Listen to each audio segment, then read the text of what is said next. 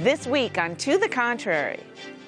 First, gay rights and the Olympics. Then, the UN takes on the Vatican again. Behind the headlines, pregnancy discrimination.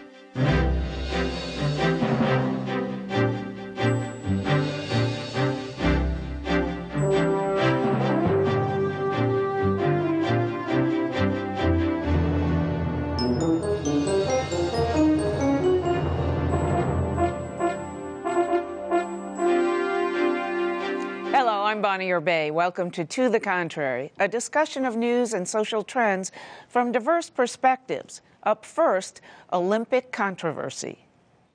Fear of a terrorist attack and controversy over Russia's strict new anti-LGBTQ policies dominated the news as the 2014 Winter Olympics opened this week. Russia's laws banning, quote, propaganda of non-traditional sexual relations, end quote, meaning promotion of gay rights and any public displays of affection among same-sex couples, could result in prison terms. Olympic athletes were mulling how to protest these policies publicly without incurring fines, deportation, and jail terms of up to 15 days. Amnesty International staged a benefit concert in New York, where two members of the group Pussy Riot appeared to raise money to fight those laws. And late this week, AT&T, a sponsor of the U.S. Olympic Committee, became the first major American corporation to publicly condemn Russia's law.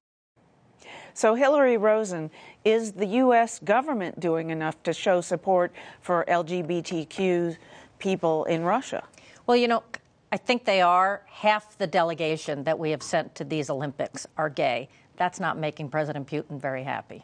To me, it's not that they're not doing enough about LGBT rights. They're not doing enough generally to condemn Russia's human rights crisis all across the board ahead of these Olympics. I agree with Francesca. I think that the U.S. government can do more to highlight this issue and this huge discrimination case. But I also wanted to point out the Canadian Institute of Discrimination today has put out an ad that everybody's talking about, which was, the Olympics have always been a little gay. Let's fight to keep them that way, quote unquote. Right. This isn't just an issue of gay rights, but at this point, it's an issue of free speech and being able to express political dissidence. I frequently see myself as a political dissident in the U.S., so I support the right of Russian people to express dissidence with their own government. So everybody here agrees that the government should be doing more.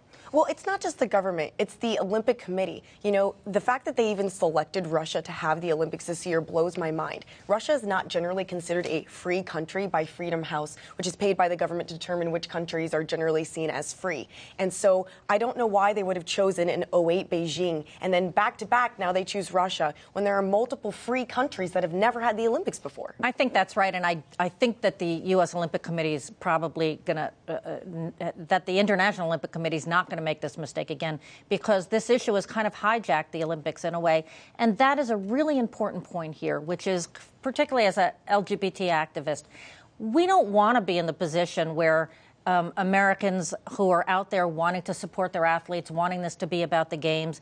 These kids have worked their entire lives to get to this point. We don't really want to hijack their moment with politics in a way that's unfair to them. Exactly. So we have to make the point, and you have to do the protest, but you really also want to keep the sport the sport. And so I worry sometimes about the risk of going overboard in a way that's a backlash. I think that to date, it's been pretty respectful. We've talked about the Canadian situation. There's something called Principle 6, which is a quiet protest about the Olympic Charter having a principle that is non-discrimination. I think that matters, but I think we have to be careful. I think the United States is right to be participating, though. I'm happy to see our athletes there, and I'm happy to see the United States really being a leader. Other countries look to us, and they look to our Constitution, to our culture, to our politics, and they see us, I believe, as an example. So we should be setting that example of how to treat other people, of how to have free speech, and how to have the ability to speak your mind about various political issues. Do you think Putin, these laws were just passed last June, do you think he put them through, and, you know, it's a puppet parliament, he put them through just because of the Olympics and just to stick a finger in the eye of the rest of Europe and the United States anyway. Maybe, but I don't think Putin really cares. And I think the discourse being generated by, holding the Olympics there and shining light on the discrimination and the legislation that is discriminating against LGBTQ people. But I don't think it's going to bring about any real changes. I almost think it's, like you were saying, the games are being politicized. And, Obama didn't go, Cameron didn't go. A lot of heads of states purposely boycotted the opening ceremony. And the UN Secretary General, took that opportunity to kind of speak out against what's happening in Russia. But at the end of the day, doesn't really make a difference. Well, what would make a difference? I think what could we do that would make a difference? This international focus is making a difference in several important ways, which is it is putting some warnings there that when you go in an international forum, you're on notice. It's also brought to light the fact that there are these human rights abuses all over the world. And it's because leaders like Putin, and I don't think he did it for the Olympics. I think he did it to sustain a radical base of, that's keeping him in power in Russia, and he's satisfying a radical base, just like leaders are around the world. But this kind of attention puts some pressure on them over the long term, I think. But I think the Olympic Committee does need to send a clear message that countries that engage in human rights abuses and free speech violations will not be allowed to have the Olympics in the future. And I do not think they have done a good job in the last, 6 to 8 years of making that clear. I totally agree. And it's such a huge principle that the committee is based on. How can they be dismissive of it in any way? And that's where the corporations come into play, because the corporate sponsors are what funds the Olympic Committee's. But then look at AT&T. AT&T stepped out against them. Yes. AT&T. Although they're not actually paying for the games. It's great that they did it. But, there are several companies, Coca-Cola, McDonald's, that have really not done nearly enough. They're trying to keep their politics at home and play. But those companies fund essentially the operations of the Olympics. And the pressure on those companies is really important. And there really is the Olympic Committee is a self-governing body, and who gets appointed and what they do and how much they make is all. It's a club. It's a really small club, and it's a club that's annoying a lot of people. Yeah. But do you think the way we have made women's rights in terms of USAID contracts, making sure that a certain percentage at least go to women-owned initiatives and companies, should LGBTQ be on that level as well? There actually is a program now at USAID that the Obama administration started to do just that, to do organizing the same way they did that for women, to support gay and lesbian organizations around the world in their human rights work. And they're getting some good results, so we'll see. I hope it continues. None of this would happen under a Bush administration, let's just say. We're not going to have half the delegation be gay. We're not going to give money to, support organizations. President Obama might be getting some grief for not doing enough, but he's done a lot. All right. Let us know what you think. Please follow me on Twitter at Bonnie or Bay or @To the Contrary. From gay rights to Vatican abuses. Pope Francis must remove the clergy responsible for slave-like conditions at the Catholic Church's notorious Magdalene laundries in Ireland, according to a new UN report. The UN is also calling for a full investigation into decades of abuse of girls and young women in Catholic-run workhouses. The scandal is the subject of the Oscar-nominated film Philomena. The UN charges the women, mainly single mothers, had their children taken away and were placed in institutions. The women did not receive adequate food or medicine and were frequently subjected to physical and sexual abuse by priests and nuns. The Vatican is accused of allowing these practices to continue. The UN demands an apology and paid compensation for the victims. The Holy See said it's committed to protecting the rights of children. So among the demands is abortion rights for women, stronger abortion rights for women. Is there any way the Vatican would ever go for that? Well, Bonnie, I don't think that that's necessarily like what's the issue here with this. I think the fact is that they didn't look into this for so long, for so many years. It's been nearly 20 years since we first heard about these violations, and they still haven't done an investigation. And I think that that's why this issue is still alive. And what's Pope Francis going to do about it? I'm very, very hopeful that hopefully Pope Francis will address this issue. He's done a really good job so far of addressing the child sex abuse claims and scandals throughout the church. Has he? Like well, what? At least he's been addressing it. At least he's been admitting it. At least he's been, yeah, but he hasn't been opening up records. I mean, even that's true. But compared to his predecessors who didn't even want to acknowledge it or even admit that this was a problem, I think he's taking baby steps, hopefully in the right direction. What I'm worried about is that the church's stance combined on this issue, combined with their abortion stance, is repetitive and cyclical about the fact that they just do not value women's lives or women's rights. I mean, this is a systematic and much larger issue that they need to deal with. Hadley. This is just tragic. I mean, it's a tragic story. My heart goes out to women who've been abused within the church, outside of the church, all around the world. Sex trafficking. This is a major issue that needs addressing from both sides of the political aisle. And I think that conversations like these are so important because it is important to address. This is a very personal, deep issue for the women who've experienced this, and it's a tragic story. I saw a movie about 10 years ago, and I didn't look up the name. I should have, bad me. But maybe you guys know it, or maybe some of the viewers will write in and tell me. It was a similar situation to Philomena. It was about a woman, a young girl, who got raped by her cousin at a wedding and got pregnant and was sent to one of these laundries. And, how they get no money, they get no anything. I think in the end she managed to escape somehow. But, the records, they want to know what happened to the babies. The babies are taken away from them. How can the church do that? And not, in this day and age, release the records so they can at least find out where their kids went? And also, it's a very, very recent history. I mean, the last laundry closed in 1996, and I think it's great that they want to open up the records to reunite the mothers with their children, but I also think it's reflective of the fact that the church and society, to an extent, have always punished women for being sexually active. I mean, where are the men that got the women pregnant? They're not in these laundries. We don't even know where they went. It's like women are being punished for being unwed single mothers, like it was a choice that they wanted to take. Yeah, it's such an unfortunate classic institutional abuse of power. Because when people were needy in these communities, where did they go? They went to the church, because that's what the church tells families to do. Come to us when you're needy. So when they're in their time of need, the most vulnerable, with their daughters and family pregnant, that's what the church does with it and takes advantage of it. What I worry about, and I'll say it, is that Pope Francis has said remarkable things over the last year.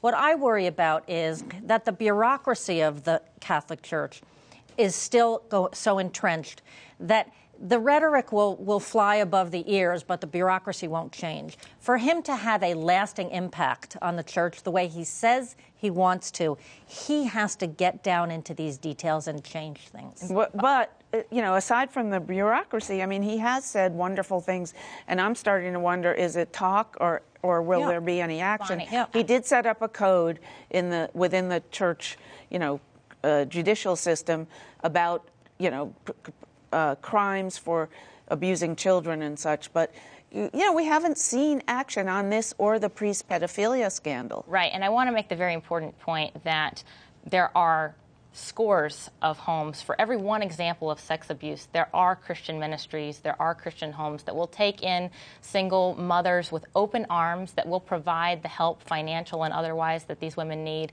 Anybody who's in a vulnerable situation, most Christian homes and ministries will open their arms to you and provide services and not abuse. So when you say Christian, are you talking Christian versus Catholic? Catholic is, I consider Catholicism a type of Christianity, and I've been to homes that Mother Teresa started in Calcutta, India, that take care of dying people, that take care of people who really have no other hope. So there's an amazing ministry there within the Catholic Church. I don't think anybody is debating the great history that the church has of doing good work. The church is letting the bad stories take over the good stories. That's the church's fault. And they can not respond. Our fault or the media's fault. But it's also the church's fault for letting policies exist and persist continuously. It's still to this day that allows these things to happen. I think we're putting a little bit too much of the blame on the church here, because we haven't even talked about the government and how the government was involved. You want to talk about abuse of power? In Ireland, the government funded these places. They knew what was going on. They sent women there. And that is what the biggest injustice in all of this was, is the government in Ireland's role and other countries in this problem.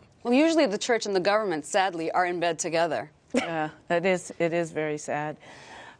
Behind the headlines, Working Discrimination and the Equal Employment Opportunity Commission. For the first time in history, a commission made up of 5 women. All the commissioners are women. Contrast that to when the EEOC began, and it was responsible for enforcing the sex discrimination law, part of Title VII. It ruled that having separate advertisements for men and women, right, help wanted ads, men, women, that was not sex discrimination. The commission ruled because men and women wanted different types of jobs. So it was fine to have different advertisements. But today, things are different. Kai Feldblum is the first openly gay commissioner. She's helping lead the agency through a transformation to be more strategic and targeted about investigating and suing employers for discrimination. There are at least 4 significant issues that the EEOC has to focus on: pay equity, pregnancy discrimination, sexual harassment, and gender stereotyping. The EEOC recently settled a pregnancy discrimination suit with J.C. Penney, in which a woman was denied employment after disclosing she was pregnant. We've got an old problem and a new problem. The old problem, which is astonishing that it is still as prevalent as it is that women are fired when they get pregnant. There's also a new issue. Individuals who get injured on the job are often given light duty by companies. It is at least plausible that under the Pregnancy Discrimination Act, an employer also has to give such light duty to pregnant women who have lifting restrictions. Feldblum says the EEOC has made this issue part of its strategic enforcement plan. It may also be up for review by the Supreme Court. This type of discrimination mainly affects low-income women. Employers are thinking about constraining labor costs. So for them to get rid of a woman who suddenly now has a lifting restriction and just take another woman who doesn't, that's what seems for them to be in their basic bottom line economic interest.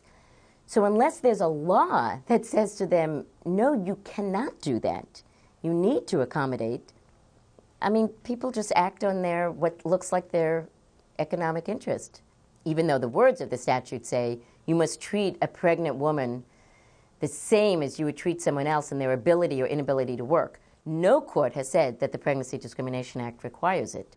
The EEOC will maintain a broad focus to root out discrimination. One area Feldblum hopes to make progress in: LGBT rights. Transgender people early on brought charges to the EEOC and then cases saying, if I'm discriminated against because you were fine when I was a man, but now that I've transitioned to be a woman, you don't like me, that's sex discrimination. And if you're fine with me and I'm telling, as your employee, because you think I am dating a guy, and then you find out that actually I'm dating a woman, and suddenly it's not okay, you arrest me, you fire me, how is that not because of sex? Ultimately, Feldblum believes it is up to courts and other societal structures to, as she put it, transition into the 21st century. And millennial women may be the generation that is poised to drive society forward. I do believe that the millennial women are probably more aggressive because they haven't, thank God, been brought up with some of the social baggage that the women in the 50s and the 60s and 70s. So are you as a millennial, do you have less baggage on these issues? Do you think having more women on the EEOC will help women ultimately? I do believe that younger women, just by virtue of changes culturally in the United States, have witnessed less sex discrimination and therefore have a smaller view of its impact in our economy. But I'm glad we're talking about this story because it illustrates, one, that sex discrimination is real and persistent, and that we have laws to address it. So I'm happy that we do have laws that address sex discrimination. Actually, the number of claims for sex discrimination went down from 2012 to 2013. Why did you laugh when she was saying that? Oh, I started laughing because Hadley was basically making the point that we already have laws, so therefore we don't need any additional laws to protect us from this, and so that's why I started laughing. But the committee is to make sure that the laws are enforced. Enforcement, right. And I think that's important, and I hope that having 5 women on this committee is going to make them a little bit more sensitive and also aware of the discriminations that women have to face, day in and day out in their workforce. I always like to say, sadly, the reality is that a woman candidate is not always a woman's candidate, but maybe these 5 women will prove everyone wrong, because this is an issue that really needs to be moderated. This is why elections matter, because the majority the women appointees here were appointed by President Obama, and the laws have been on the books for years, but they weren't enforced in previous Republican administrations. And Feldblum, a brilliant lawyer, and her colleagues are making sure that the laws that are on the books are actually reaching people that they need to, because it's not just the cases that are brought. Obviously, the EEOC's main function is to send signals to all employers by making examples of some of the worst ones. And it's critical that they do that and go as far as they can, because honestly, in past administrations, the Republicans would send just as strong a signal by not enforcing laws, by letting people get away with things, whether it was here or whether it was at the Justice Department or the EPA, for that matter. But how do you always enforce these? And that's part of the other reason why I was laughing, too. But how do you always enforce these? Just because someone claims, I wasn't hired because I was a woman, that must be the reason. Or it was because I was pregnant, that must be the reason. How do you actually prove that Or you were fired. Or I was fired for those reasons. Maybe it was because you were incompetent. That's an idea. Maybe it was because there are other people who were more qualified. But there's actually, there's proceedings. You have to prove it. Yes. You have to prove it. You can't just claim it. And there are often witnesses, and there are often rationales, and there are often piles of evidence, and that's what judges are for. But if you don't bring the cases, if you don't build the cases, if you don't give people the chance to feel like there's redress, and if you don't have enough proof, your case will be dismissed. Right. So, but if the common feeling is not as far as advanced as the litigation is, does the litigation help change society's views on these issues so the discrimination will stop? Yes and no. I mean, sometimes you have landmark cases, or the fact that you even bothered to file a case, gives a signal to other people that you're an example of, yes, maybe I should, or, there's something that I could do to change my circumstances. Right, and I'd much rather the current administration focus on enforcing the laws that we have about equal employment opportunities rather than encourage writing more laws that have to do with restrictions on women's pay or regulations of men and women's pay that actually might serve to take away our flexibility in the work. There are still some holes in this, in the current law. Like what? Well, for instance, you can still be fired in 30 states in this country just for being gay or lesbian. And if you can bring that case to court, you can't even bring that case to court because there is no National Employment Non-Discrimination Act. There's only one in some states. So that's why the point Kai was making, that for transgender rights, you can have a sex discrimination case, but you can't have a gay discrimination case. So, that's an important thing. So laws have to keep up, and they have to be enforced. Okay, so for straight women and pregnant women, there are the laws, but the holes are just apply to LGBTQ. Gender, race, religion. Right. Many people don't realize that sex is a protected class, but sexual orientation is not. Right. So how likely do you think it is that this Congress will do anything to change that? And well, the Senate passed the bill. It's up to John Boehner as to whether the House will pass it as well. Well, right, and ENDA is one kind of law, and the Paycheck Fairness Act is another kind of law. So, we have to consider each piece of legislation based on its merits and based on the needs for it. And concerning women's pay, as you said, the Civil Rights Act already protects women from sex discrimination on the basis of pay. What about not protecting the EEOC? I'm sorry, the 30 states not protecting LGBTQ rights? I think we could go back and forth on the protecting of the LGBT rights, and part of the problem here, and I know I'm going to have the most unpopular opinion of the day, is that in some cases, if you're at a certain sort of an organization, maybe it would be unprofessional and inappropriate to have someone out there cross-dressing. And in some places, maybe you wouldn't want to hire someone who's 6 months pregnant because they are 6 months pregnant, because it's a project or a job at which you can't have them gone for 3 months in the middle of the project. And so I'm sorry if that's an unpopular opinion today, but But I do think that there are some cases in which it benefits the employer not to hire those people. Quick response. Discrimination can never be justified like that. Maybe as an employee, I'll be like, I shouldn't take on this job because I am pregnant. But if you're going to fire me for being 6 months pregnant, that's when the not fire, legislation not comes hire, in. not fire. Not hire. But isn't that kind of, okay, I didn't get hired for the job because I'm pregnant, but you're going to fire me for, you know, I mean, it's murky waters there, so. All right. That's it for this edition. We'll solve it next time. Please follow me on Twitter and visit our website, pbs.org/tothecontrary. And whether you agree or think to the contrary, see you next week.